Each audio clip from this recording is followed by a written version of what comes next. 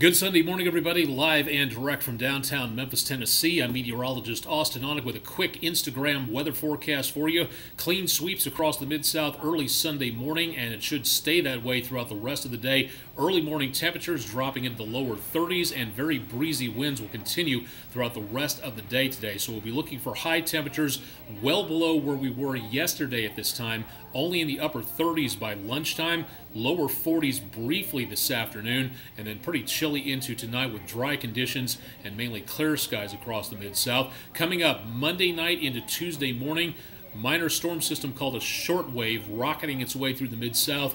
That could give us the potential of maybe some snow showers out there, but again, no accumulation expected out of this as we go into Tuesday morning. We'll have updates on your forecast coming up throughout the rest of the day on News Channel 3, on air and online, and at wreg.com/weather.